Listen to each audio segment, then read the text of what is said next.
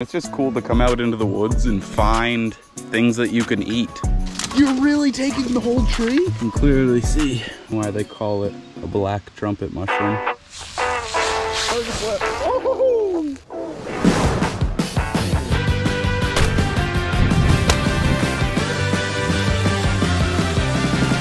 So big. We don't mess around. We don't play, baby. Let's go, baby. This one's going back though. Hello everyone. Welcome back to another mainstream adventure. As you can clearly see, I'm not on any sort of stream or water at this moment. Right now we are on the Hill to Sea trail. It's just a local little trail that it's quite explanatory. Goes from the hills of Maine all the way to the sea. But we're not hiking it today. I gotta explain to you. I keep saying we. I mean me and you guys, but I also mean me and Gemma. She's a 4-year-old black lab and chocolate lab mix. Quite energetic, but a good girl. Say hi, Gem. Can you say hi to the camera? Oh. Yes. I was taking her out for a walk earlier, and there are just tons of mushrooms. And I'm not really confident, so do not take this video as some sort of instructional on how to forage or find mushrooms. But I do know of one certain mushroom, and I have had them confirmed by another mushroom forager here in Maine who's very talented, and Zach as well. He actually first showed me these mushrooms. They are black trumpet mushrooms, and they're a pretty safe one to forage because there's not any or just not many look-alike. So again, forage at your own risk. Any sort of plant, really. You don't want to go eating some poison ivy or eating something that'll lay up in the hospital.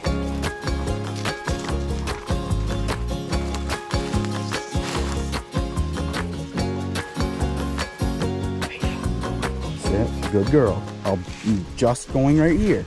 Not going too far, don't worry. Sound like a dweeb, but it's just cool to come out into the woods and find things that you can eat. That's not in a garden, it's just growing out here. But we got a good bunch of them right here. Shh, Gemma, it's okay, calm down.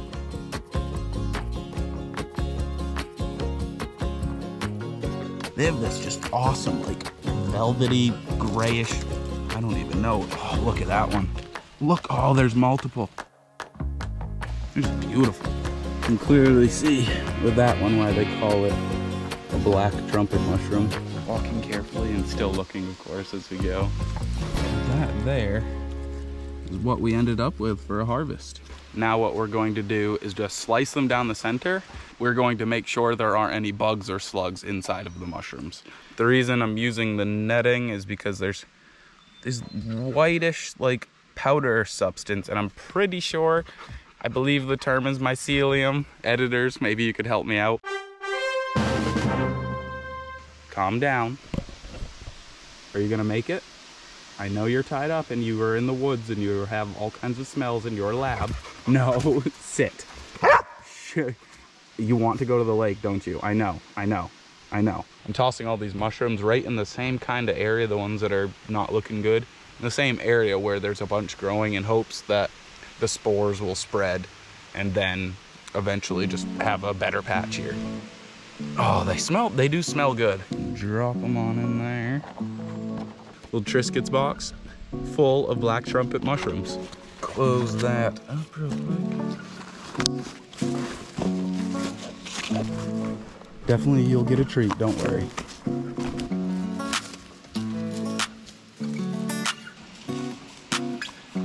Keep on moving, let's go, come on. Quick swim in the frog pond out back here. Oh, hey, Gem. Get the duck. Oh, she's lost it. I guess we need something that floats. Hey, let's go. You're gonna get the whole tree? Oh my goodness. Oh my goodness, stop, you're attacking me with the tree. Come on. You're really taking the whole tree? What are you doing, you psychopath? Let's go. Leave it.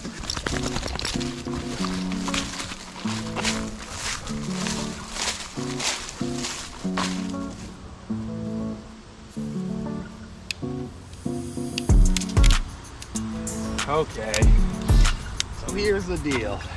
I went back to St. George River, the river I had fished in my first video.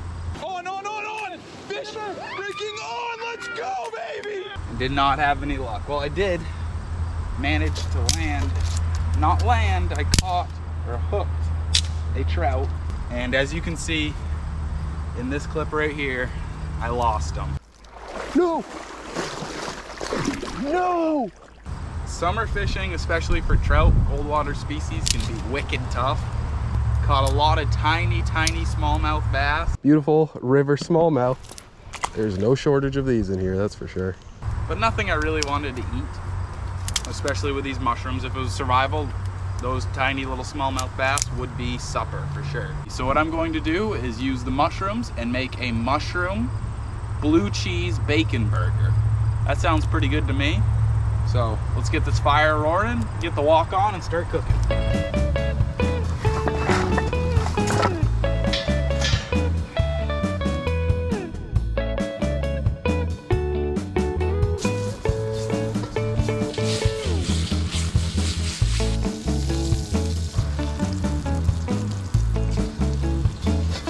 What do you guys prefer for your burger thickness? Thick burgers or thin burgers? Let me know.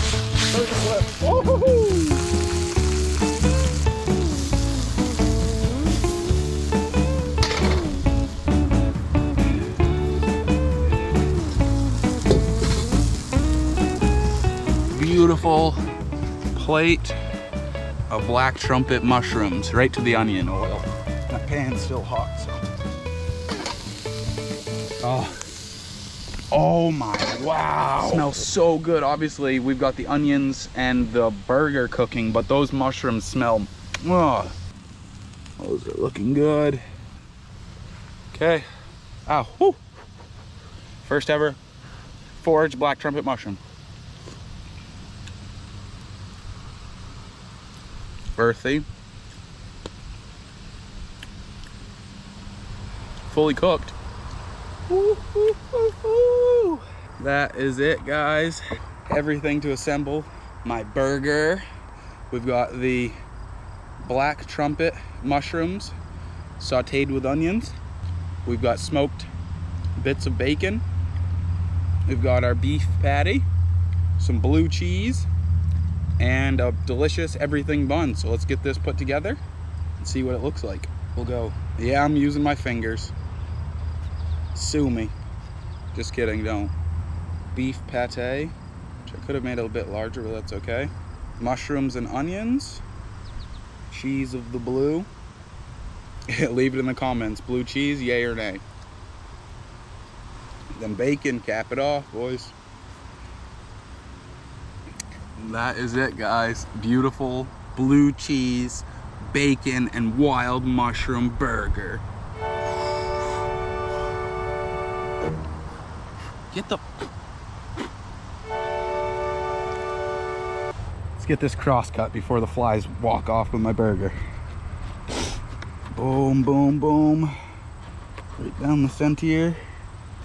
Let's see what it looks like. Oh my goodness. Oh, smells so good. Let's give it a taste test. First ever time cooking with something wild mushroom like that I foraged. Bacon mushroom blue cheeseburger down the hatch. Let's see it.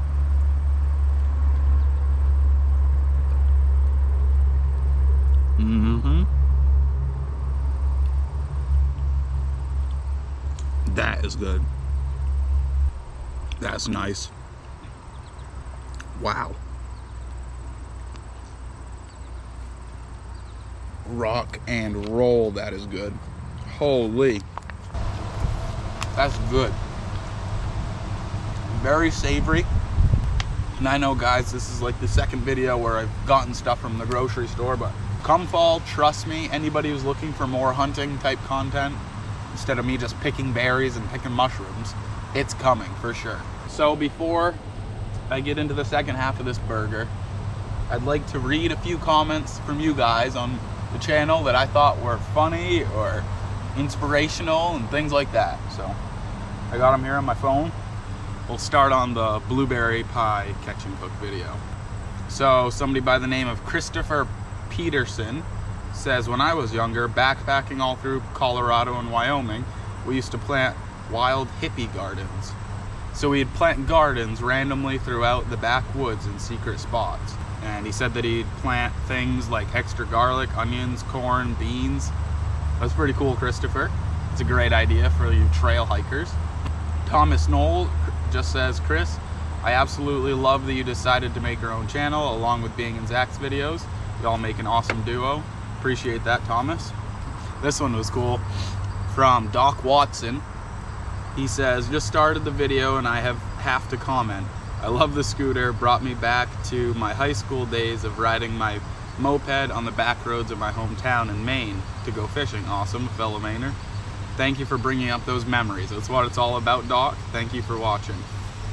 I love my Honda Ruckus. You guys are wondering, he's talking about that little white scooter motorcycle thing that I was driving in the blueberry video. James from the UK says, hey Chris, that was exactly what I hoped you were going to do. Glad you liked it, James. More cooking outside, and as this was the first time you had cooked this pie, I would say a great success. Well done, Chris. I appreciate that, James. Joshua Reynolds says, blueberries don't last long around me. They are by far his favorite berry. I would agree, my favorite berry and favorite thing to harvest, really, Joshua. Ooh, I like this one. Hiro Kawaiti, sorry if I pronounce that wrong, says, hey bro, why not build a towable bicycle camper for your ruckus and take us on some epic adventures? I love the idea of that, and I actually have that in the works, in the plans right now, so hopefully we can get that going. Henry says, making a pie outdoors without an oven, I'd say you absolutely nailed it. Thank you, Henry, I appreciate that positive comment. I did like the way the pie came out, but the bottom crust, where there was so much liquid in the blueberries and the maple syrup, it did make it a little bit softer, so that's what I'd fix at the beginning, or next time rather. Mings says, you have to try blueberry sauce on fish cooked over fire. My wife and I did it with a trout a few weeks back and it was absolutely amazing.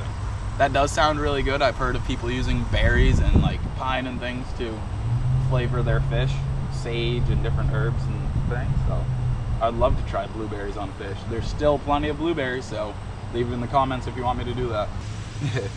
Now we're on to the maple bacon tree, or not maple bacon tree, but the Tiny Island survival video where I made the bacon wrapped bass kebabs. Somebody said bacon tree had me laughing so hard I had to pause. Yeah, that bacon tree was pretty rare. You don't see those very often. Sam Graham says, OMG, I'm dying. You had me so fooled. Really, Sam? You were fooled by that? Goodness, watch out. Don't go looking for any of those wild sweet onion plants.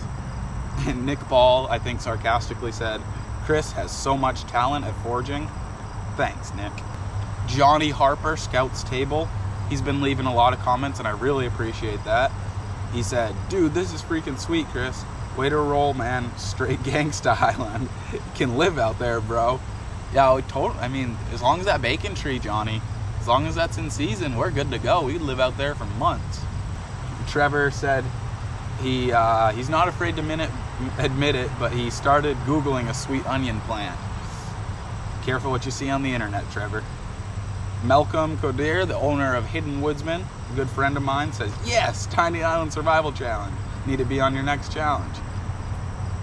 You guys want to see Malcolm, the Hidden Woodsman, in the next survival challenge? Think we could put him up to it? Josh Kimball says, if you, Fowler, and Ovens made a cookbook, I would be a happy camper. I like the idea of that, Josh, and maybe somewhere down the line we could do that. Okay, I suppose that's going to be it for the comments. Get back into the second burger before the flies fly off it.